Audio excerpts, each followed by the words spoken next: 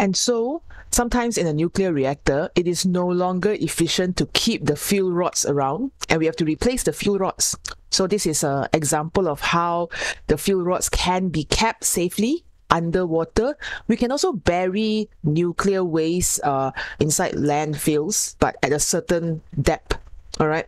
In this example from Summer 14, May June 14, paper 42, we will look at what happens when some of this water is contaminated and how long should we leave it before the water is safe to use again. So if you're ready, let's go and look at the example now. Some water becomes contaminated with iodine 131. The activity in iodine 131 in 1 kilogram is 460 becquerel. So it's 460 becquerel, 1 kg.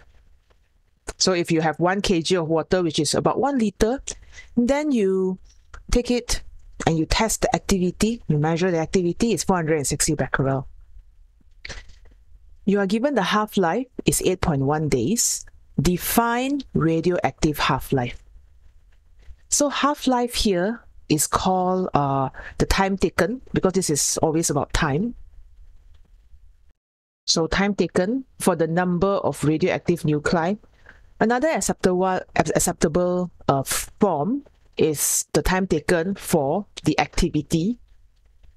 There's other number of radioactive nuclei or activity of the isotope, the unstable isotope, to be reduced by half-life, right? Half its initial value. Okay, so this kind of definition is fairly common. Just make sure you know how to write and also relate it to what happens, what is the activity of the isotope, half its initial value, or number of radioactive nuclei, half its initial value. So the mark here is when you mention time taken for either this or this, there will be 1 mark. Okay, and to be half its initial value is the second mark. All right, so of course you need to score the first point because this is the first point that is important, right? This is your M1,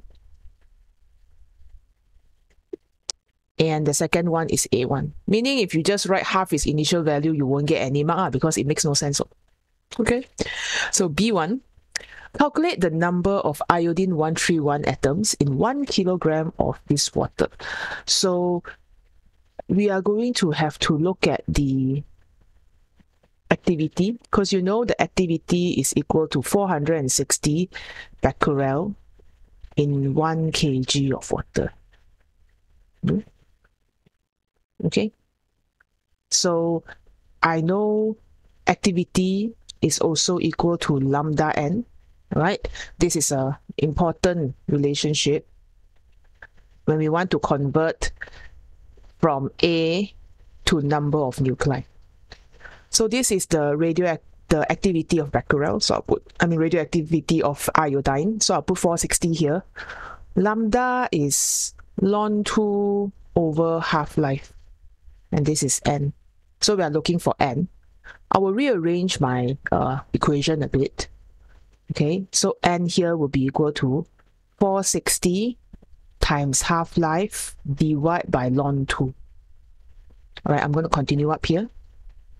So this one I can press calculator. I'm not that worried.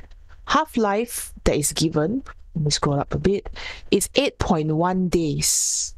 Okay, so we're going to substitute 8.1 days, but it needs to be converted to second. So whenever, put a note here for you, for becquerel, so this is a SI unit, meaning your lambda, your half-life must also be SI. So your 8.1 days have to be converted to second. So 1 day got 24 hours, 1 hour got 3600 seconds. All right, 60 times 60. Then you will press your calculator. So 460 divided by ln 2 times 8.1 times 24 times 3600. That would give me 4.642468 times 10 to the power of 8. Okay, so of course it has to be a large number.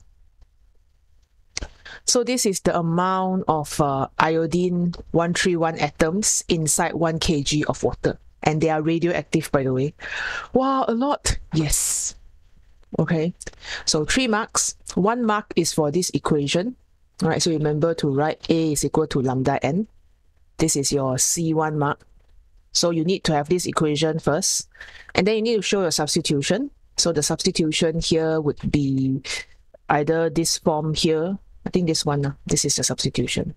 And your final answer is 1 mark. You don't show clear substitution and working, you will lose mark. Even if your answer is correct. Okay, so let's move on to B part 2. Part 2, an amount of 1 mole of water. Okay, so they tell you the molar mass lah. 1 mole of water has a mass of 18 grams. Okay, so just in case you don't do chemistry, this is molar mass, which happens to be, if you think about it, H2O is water. So the mass of hydrogen is 1 plus 1. The mass number or the nucleon number. And oxygen is 16. That's why you get 18. So hence the molar mass is 18 grams. Okay, this is for you if you don't have chemistry in your arsenal. All right, calculate the ratio of the molecules of water in 1 kg of water to the number of iodine 131 in 1 kg of contaminated water. So we have calculated in the previous part the number of iodine 131 in 1 kg of water, which is this much. So basically, I can substitute this one in here lah. Okay, number of atoms of iodine 131. Now what we need is the number of molecules of water in 1 kg of water. So how many moles? Well, I guess you can use ratio, right? Because the idea here is 18 gram is 1 mole. And 1 kg is 1,000 gram. So 1,000 gram will be 1,000 divided by 18. That'll be 55.5555. Okay, so I'm just going to take a few SF mole. All right. So hence, number of molecules will be equal to the number of moles, 55.556, multiplied by the Avogadro constant. Okay, so always think about mole like a dozen. Okay, because 1 mole is the same as the Avogadro constant. So that means if I want to find what N is in 1 kg of water, I will just substitute with Avogadro constant, multiply only ma. Okay, so mole is like a dozen now. 1 dozen is 12, 2 dozen is 12 times 2, 3 dozen is 3 times 16. You know the idea of dozen. 1 dozen, 2 dozen, 3 dozen. The idea of mole. 1 mole, 2 mole, 3 mole. And this mole here will be your 6.02 times 10 to the power 23. Okay, it's just another number. 12 is nicer for your brain, but Avogadro constant is also okay.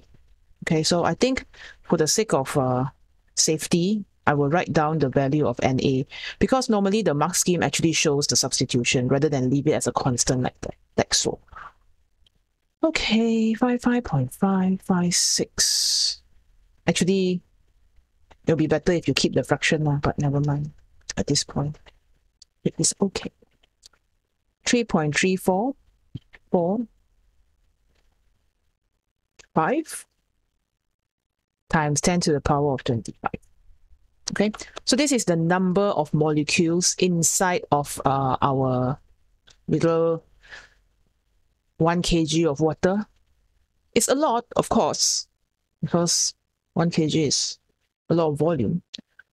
But now, hence, if you want to find the ratio, just right here, the ratio is equal to, this is 3.3445 times 10 to the power 25, divided by, in 1 kg of contaminated water, we have 4.64 times 10 to the power of 8 iodine.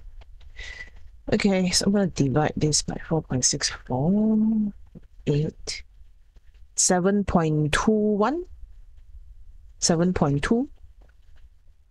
So what is important is when you round it to 2 SF, you get the same answer. The last SF you want to write also can, don't want to write also can, same also never mind, different also never mind.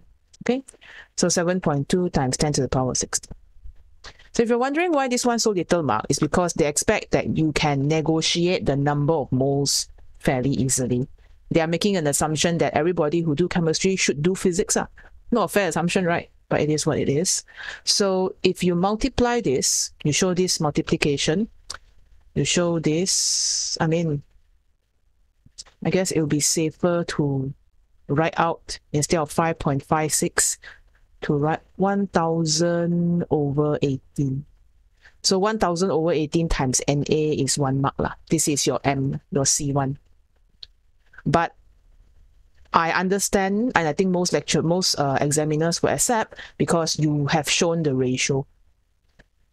Okay, or if you're feeling insecure, write this one like this. So it'll be 1000 over 18 times NA. Okay, 1 mole is 18 gram. 1000 gram, how many mole? 1000 divided by 18. So then we can find the ratio and get the answer. This is A1. All right, last part. An acceptable limit for activity of iodine 131 in water has been set to 460 becquerel per kg. So we kind of want to change this from 460 to 170. My bad.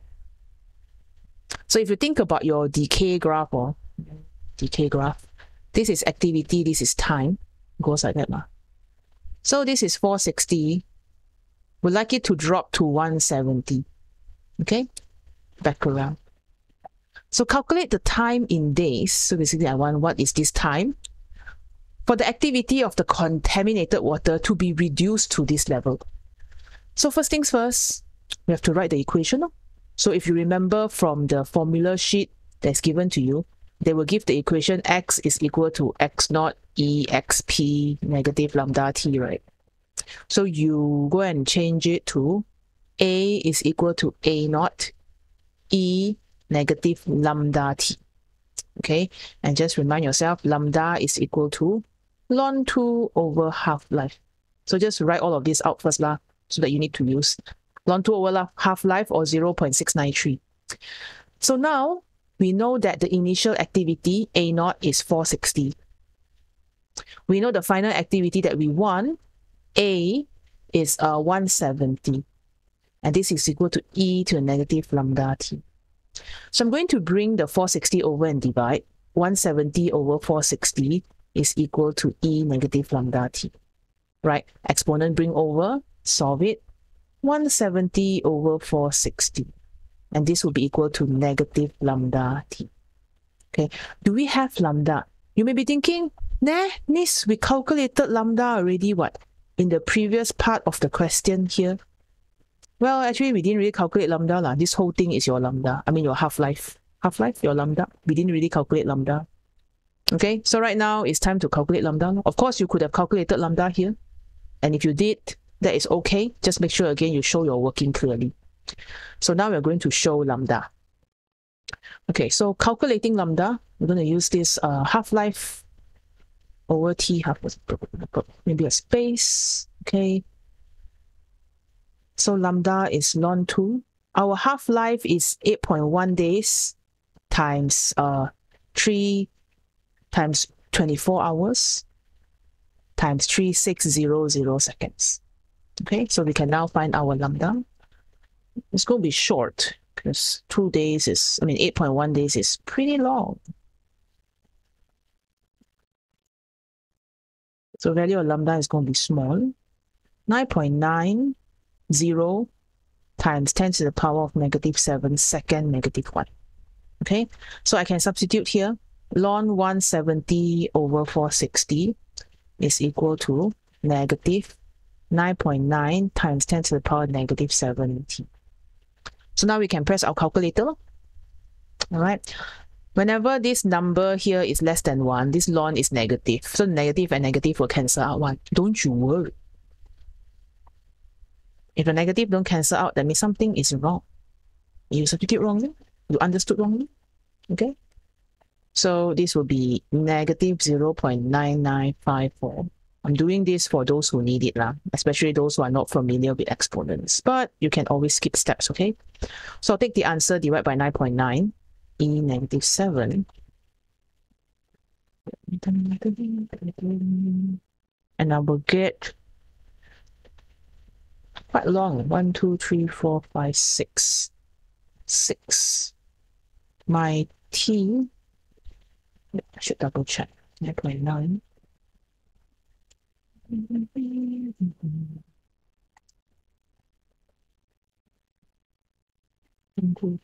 6. Yep, I'm right. It's okay. 1.01 minus 1.005454. 1.01 times 10 to the power of 6. 2, 3, 4, 5, 6. Yep. Second. But they want it in days. So we need to convert it to days, okay? So how do you convert this to days? Well, we then go and say, hence, t is equal to 1.01 times 10 to the power of 6 divided by, okay, 1 day, 24 hours. 1 hour, 3600 seconds. Okay, so converting this to days. 3600. Okay, 11.64 days. Okay, I can put 11.6. So that's it. This is the question. Where are your 3 marks? Well, 1 mark is for both equations. This one and this one are your C1 marks. All right. And then substitution. Basically, we are looking for correct substitution for A and A0 and correct substitution for lambda. Like some form of lambda that looks correct. Either you put ln 2 here or you calculate outside also can. So this is C1. And then the final answer is C1. All right, so make sure you convert it to days. So that's it. If let's say the water is contaminated, we maybe need to leave it out for a while, like maybe 12 days or something, and wait for the radiation level to be safe again. There is no such thing as zero radiation because there's always background radiation. So this is a safe level for us to wait. So normally questions like this, right, when you want to solve exponent equations, you can use the equation directly. Just be careful and read carefully and substitute carefully. Okay, so that's it for this question. I hope you learned something. I'll see you in the next video. Bye-bye.